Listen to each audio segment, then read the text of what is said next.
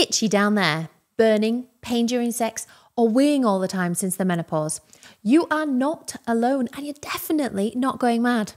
I'm Dr. Sophie GP, here to talk about something that affects over half of postmenopausal women, but hardly anyone talks about it. It is called Genitourinary Syndrome of the Menopause, or GSM. So if you've been feeling sore, dry, uncomfortable, or like your bladder's playing up, this video's for you. I'm going to break it down simply and clearly. So what is GSM? So during and after the menopause, your body naturally makes less estrogen. And when estrogen levels drop, the tissue in and around the vagina and bladder can become thin, dry, and less stretchy. Blood flow and natural lubrication reduce as well. And this is what we call GSM. You might hear it also called vaginal atrophy or atrophic vaginitis. And it's chronic, so it means it's long-term, it's progressive, and it's common. In fact, it's really common, affecting around 50 to 70% of postmenopausal women. So what does it actually feel like? So you might notice vaginal dryness or irritation, burning, itching, or soreness, pain during sex, needing to wee more often or more urgently, pain or stinging when you do pass urine, recurrent urinary infections, or spotting after sex. Sounds not very fun, does it? But if that's sounding familiar, this might be GSM. And what about the impact?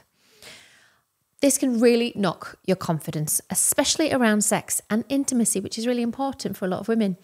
And it isn't just a physical issue. I speak to women every day about this, and it affects how you feel about your body, your relationships, and your well-being.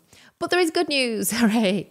There are safe, effective treatments that can make a huge difference.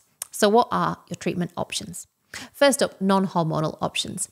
You can try vaginal moisturizers to help daily dryness. You can get that from the pharmacy, as well as some lubricants to make intimacy more comfortable. And you can get local estrogen treatments. They come as creams, tablets, gels, pessaries, or rings and work directly where you need them with very little absorption into the rest of the body. They're often safe to use even if you're already on HRT or not taking HRT at all. Some of them are available over the counter and some prescription only. There are some other options, usually from a specialist. For example, a DHEA pessary called Intrarosa for those who can't use estrogen, and an alternative oral tablet that acts a bit like estrogen but doesn't affect your womb or breasts in the same way. It is important to know that if you've had breast cancer, you should speak to your cancer team first. In many cases, we start with non-hormonal options and only consider vaginal estrogen after discussion with your specialist. So when should you start treatment? Okay, one big tip. Don't wait until things get unbearable. The earlier you start, the better it works. And it can take up to 3 months to feel the full benefit, so do be patient. So if you're struggling, it's absolutely worth speaking to your GP or menopause specialist. If you're feeling embarrassed or unsure, please know this: GSM is not your fault, you're not alone, and help is available. These symptoms are treatable, and you deserve to feel comfortable again. If this video has helped, please like and share. You never know who else needs to hear this. I'm Dr. Sophie GP, here to help you understand your health and feel more in control. See you next time.